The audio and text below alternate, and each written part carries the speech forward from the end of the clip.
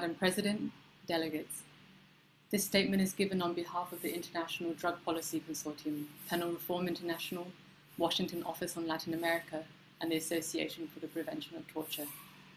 As we approach 10 years since the Bangkok Rules were adopted, we bring your attention to the increase of the female prison population over the past 2 decades.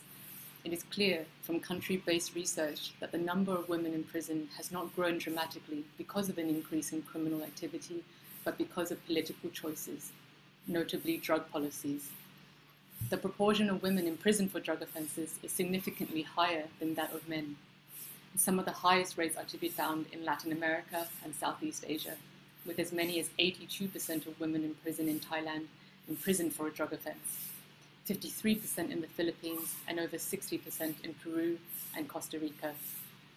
In Brazil, 63% of women in prison in 2014 were there because of minor drug-related offences, compared to a quarter of men. The harms of imprisonment on women and their children are well documented, as are the context in which women become involved in drug crime, with violence, coercion, and vulnerability thread throughout the lives of many.